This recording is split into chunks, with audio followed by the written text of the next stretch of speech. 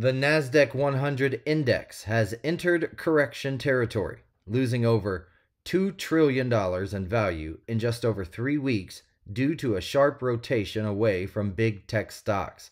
The index fell 2.4% on Friday, bringing its total decline since the July 10th record to more than 10%. Despite this drop, the index is still up nearly 10% for the year.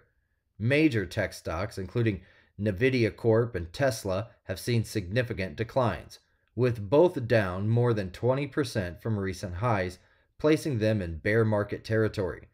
Microsoft Corp and Amazon have also lost over 10%, although most major tech stocks, except Tesla, remain higher for the year, BNN Bloomberg has reported. Amazon dropped 8.8% on Friday due to heavy AI spending plans, and Intel fell 26% on a grim forecast, marking its biggest one-day percentage drop since at least 1982.